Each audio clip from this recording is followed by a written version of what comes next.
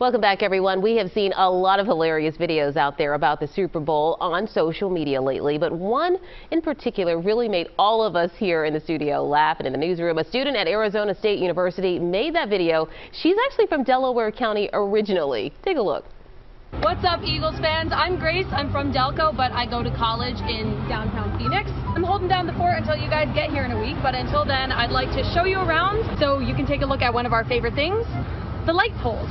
This is one of the smaller ones. As you can see, we have a couple banner things that are only tied with a zip tie. We do have a little footrest here, so if you really wanted to, if you were tall enough, it gives you a little bit of a boost, like no matter what you do, so you could just jump and get to it. Go birds! Go birds! This is the light rail station. It's the equivalent of SEPTA. The roof is kind of tilted, so you can't exactly stand on it unless you really believe in yourself. This is kind of like a canvasy fabric thing up here, so it can't really fit a lot of people like a bus station roof, so please be cautious. This is your standard. I mean, we see these in Philly all the time, right? It's no bra, but it'll do. Easy. This one, up to the traffic light. Maybe if you're lucky and you're really tall, you could get up to the street sign.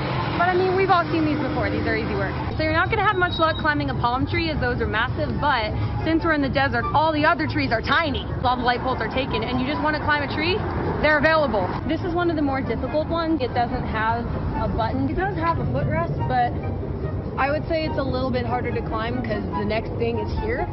So, I mean, you could do it, but you have easier options.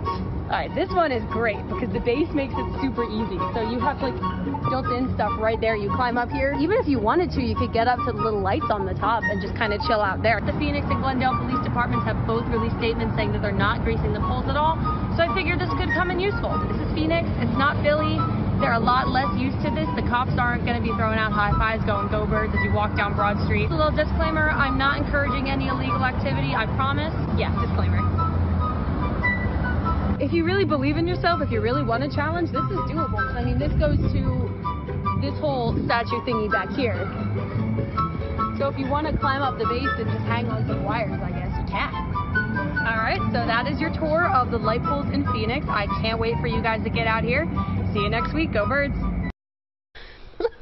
I love this little tutorial. Joining us live now is Grace Del Pizzo, who you just watched in that video. Grace, thank you so much for waking up early with us and talking to us about this hilarious video. I also love your disclaimer. You're like, no, I'm not promoting this in any way, but just in case you want to find some stuff to climb.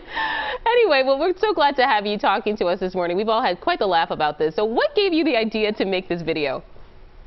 So actually, it was my dad's original idea, I will say. He sent me an article about how Glendale and Phoenix police departments were saying they weren't going to grease the poles. And I said that's not going to end well, and he said you should go make a video about it. So I got my friend Tyler on board, and we went on a whole tour around the city. We walked. I will say I had the idea for about a day beforehand, so I was kind of like scouting out locations, I will say. But yeah, I mean, it was my dad's original idea, and I took it from there. Well, we just love this video, and I actually do love it out there in Phoenix. I've been out there several times, but it's totally a different scene out there, obviously, than here in Philadelphia, out there on the West Coast in a sense. So you're a lifelong Eagles fan. You know, tell me a little bit about, just being a sports journalism major as well, an Eagles fan out there in Arizona. How are you kind of merging the two? So the people do end up thinking I'm a little crazy sometimes, because I'm the only Philly sports fan they've met. So that's why I can't wait for everybody else from the city to come out for the Super Bowl so they know I'm not the only one. Oh yeah, you're definitely not the only one. They're going to see that. Yeah, no, I can't wait.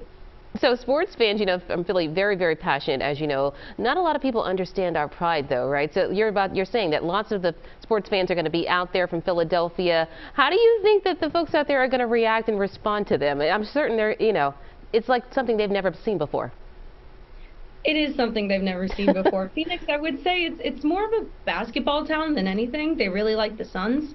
But in terms of Eagles fans, I mean, they're going to be, like, Phoenix, they're really lovely people. Like, they're going to be really hospitable. They're going to welcome us. They might, like, side-eye us, be like, what are they doing? But they're not going to think badly of us or anything unless we do something worth it. But I hope that doesn't happen. So what advice would you give, to Eagles fans that are going to be heading out there very shortly, just kind of getting used to, the area? What advice would you give them? So the weather's going to be lovely next week, actually. I think it's going to get into either high 60s or low 70s. So bring your shorts, or if you, I mean, I've been thawed out because I've been living here for 2 years at this point, so I'm out here in like long sleeve shirts most of the time. You could probably get away with a t-shirt. Also, the Ritas are open year round here because there's no winter. That's so cool. I love that. All right, so lots of good, you know, lots of things to celebrate. Anything. Finally, your prediction, Super Bowl prediction. Your Super Bowl prediction before we let you go. Oh, so I'm thinking close game because obviously Mahomes is really, really good. I've been talking this over with my friends. I'm thinking 31-27 Birds. Wow. Okay. Yep. We're going to go with that, Grace. And we do appreciate the video you made. We appreciate you getting up really, really early with us this morning. And we can't wait for you to embrace your fellow Eagles fans very, very soon out there in Arizona. Okay. Thank you. Can't wait to see you guys. You take care. You know, of course, stay with CBS News Philadelphia for live coverage from Arizona of Super Bowl 57. Marcela Bayeto is going to be joining our morning team starting next Wednesday. She's going to have live reports throughout the morning for us.